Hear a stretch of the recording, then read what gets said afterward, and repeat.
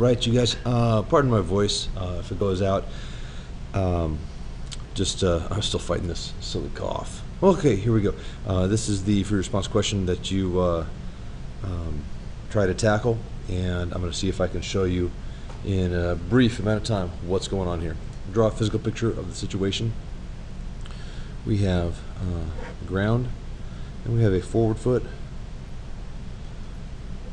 and we have a rearward foot. The angle might not accurately represent what's going on, but it's pretty close. We know that there's a force going down the length of this leg and a force going down the length of this leg. And those forces will be equal according to this assumption. Weight is equally distributed. But the forces there along those angles are not necessarily half of this person's weight. It's interesting to find out that it turns out it doesn't actually matter. If you do think of it that way, you can still arrive at the correct answer here. We need to free body diagram each foot. So rear foot, let's look at what's going on there. X and Y axes, positive Y, positive X. Now, force is acting on the foot. Well, there's a force coming down the leg at this angle, but we draw our arrows going away from the object that we are diagramming. So here's that force, and I can just call this force of the leg. There's also force of the leg, and so this guy is just force of the leg. There is this tendency, because of that force, to slide sort of rearward, or in the negative x direction, and that comes about from the horizontal component of this force.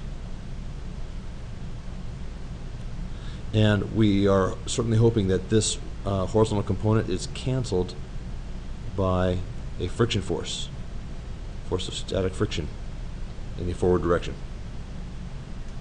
The vertical component of this force of the leg we expect to be canceled, so equal and opposite, by the normal force, the reaction force with the ground, just the surface supporting us. There's a normal force right there.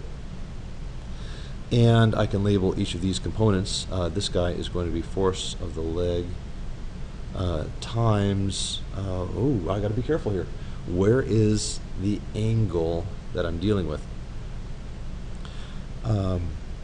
If I show an angle theta here and an angle theta here, it would be the same angle, incidentally, then where is theta in my diagram here?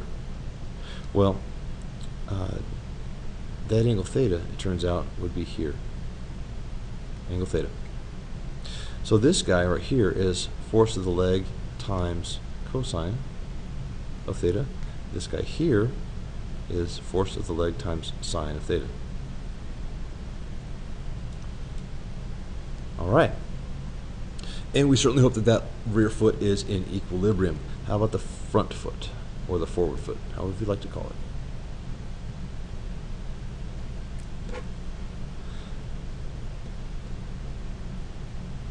Axes going here. Okay. And again, Y and X. So now, there is the force coming from the leg acting on the foot. Here we go. There's force at the leg. And it has a vertical component, and it has a horizontal component. The horizontal component here, we certainly hope, is being canceled by some friction this way, force of static friction. And this vertical component, we hope, is being canceled. We expect it to be canceled by a normal force. There. I can label these components. This is force of the leg. Again, where's theta? Well, theta for the forefoot or front foot would be here, and therefore here. This is force of the leg times sine of theta. This guy is force of the leg times cosine of theta. This component is adjacent to the angle, therefore cosine. There are my free body diagrams. There's a lot going on there, but relatively straightforward. Okay. I now have to calculate the maximum stride length this person can take. Well, if I look at what's happening with the stride length, essentially, and I do know the length of the leg, essentially I have a triangle, and I know the length of a leg. I also know the length of the other leg. And I want to know a stride length. I want to know this distance here. This length. Alright. Well, there's something I'm going to have to know. I'm going to have this angle theta. And something that's going to make this really handy is just come down with a vertical line perpendicular to the surface. And what that does, it actually bisects this length. Since those two legs are the same length,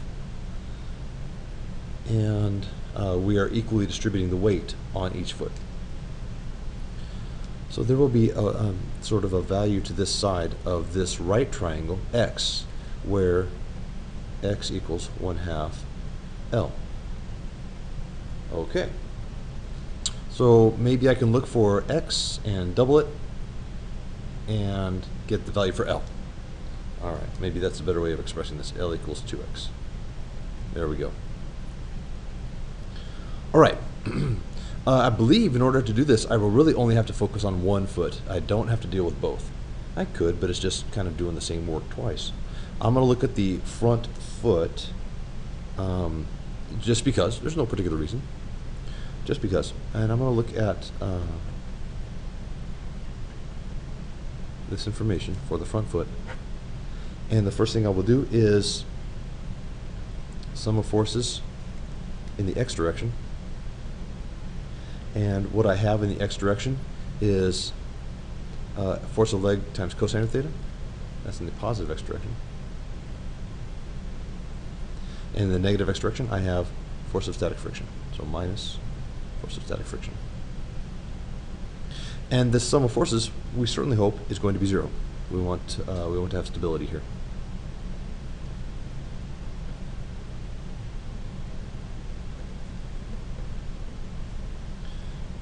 All right. Well, there's some substitutions I can do here. I know that static friction force is dependent upon the coefficient of static friction and also on the normal force. But interesting about the normal force, I know that it happens to be equal to FL times sine of theta.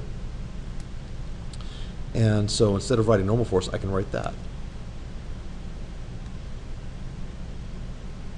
So what I have is FL cosine theta minus, and friction is coefficient friction times normal force, but normal force here is equal to FL sine theta.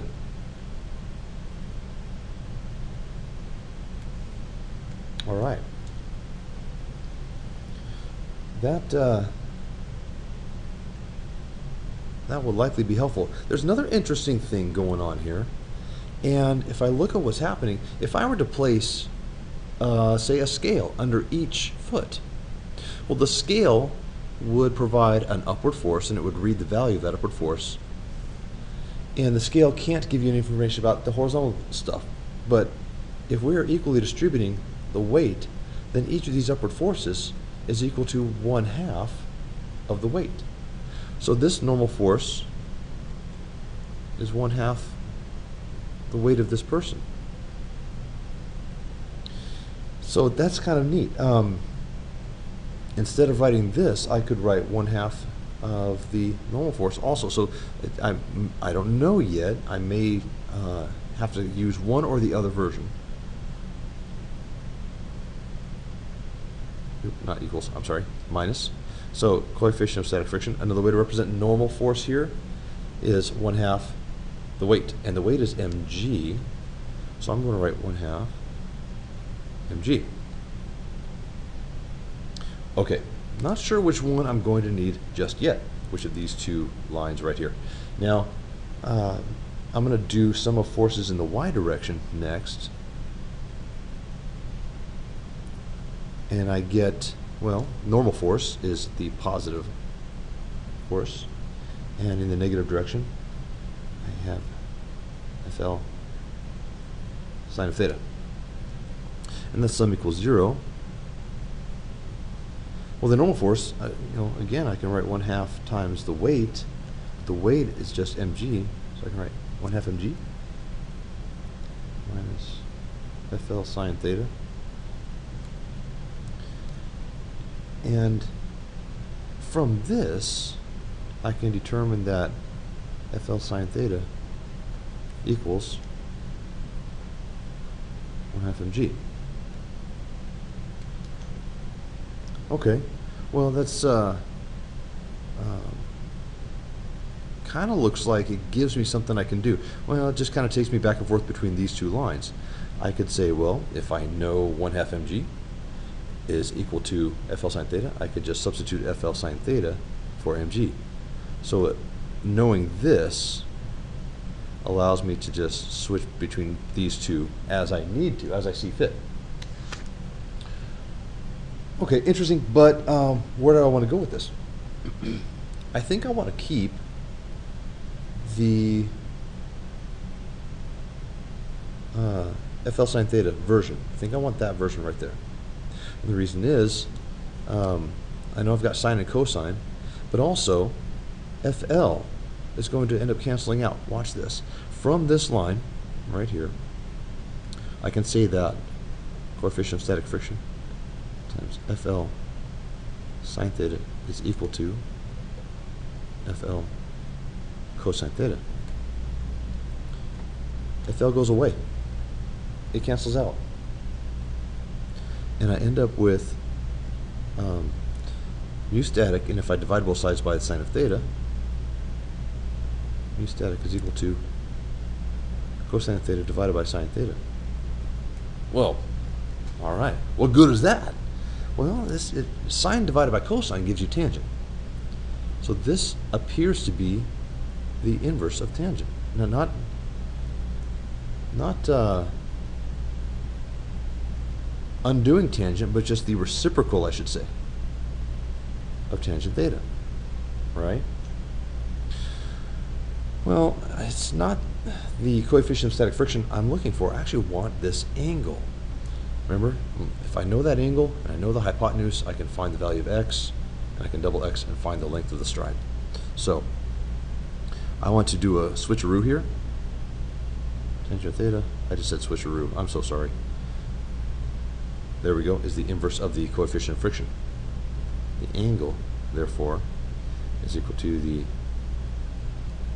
inverse tangent of 1 over coefficient of static friction. Turns out that when I plug this in, and this is really interesting, look at this angle. It depends on nothing except coefficient of static friction. Nothing at all. This should remind you of looking at objects on an incline, but it's a slightly different situation going on here. So when you plug in your numbers, turns out you should get an angle of 81.5 degrees. Awesome. Now what? Now what I do is I come back here and I say, well, okay, I want x. This is the adjacent side to theta. I know theta and I know the hypotenuse. Well, for the adjacent side, cosine of an angle is equal to adjacent divided by hypotenuse. And it is the adjacent side I am looking for, so I have hypotenuse times cosine of theta gives me the adjacent side. The adjacent side is x. All right, plug and chug at this point. The hypotenuse, 0.98 meters. cosine of 81.5 degrees. Gives me x. When I work this math, x turns out to be 0.14 meters. And since L equals 2x, the L, which is the stride length, is 2 times that. Therefore, L is going to be 0.28 meters. And I've got the answer. Okay, a lot going on there. If you've got questions after watching this, let me know. Thanks for watching.